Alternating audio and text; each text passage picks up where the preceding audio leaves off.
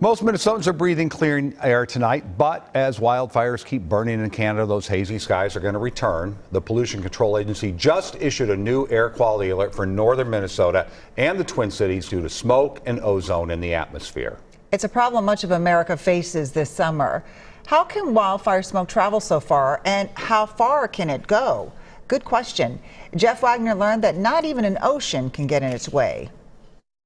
How does the skyline look today? Today I think it's pretty good. It's not the clear blue when I first came here a month ago.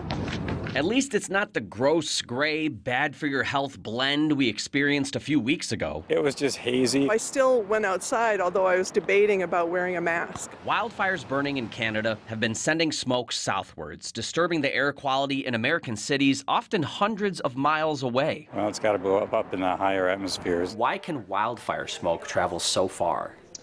I think the main thing that we're dealing with is just the sheer amount of smoke that's produced by these fires. David Brown is a meteorologist with the Minnesota Pollution Control Agency. A large wildfire can emit the same amount of fine particles in a day that like a coal-fired power plant might generate an entire year. The smoke can reach heights as high as 5 miles into the atmosphere where thunderstorms form.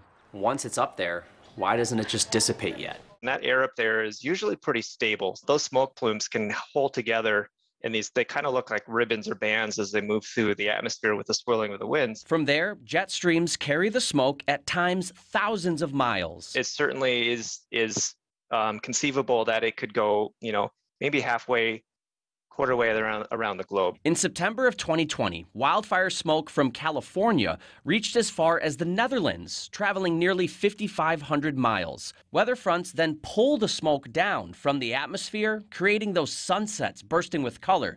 But what we saw on the East Coast last week, when New York City carried an orange glow, and in the summer of 2021 in Minnesota, was different. Instead of that smoke getting lofted really high up in the atmosphere, that weather system or that cold front will come through and pass by the fires. And if we get smoke trapped in that can cause that smoke to stay really, really heavy, very close to the ground. The distance smoke travels in these cases is shorter, but the impact on our lungs feels greater.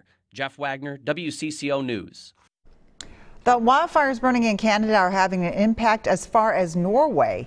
Folks there have experienced hazy skies and smelled smoke.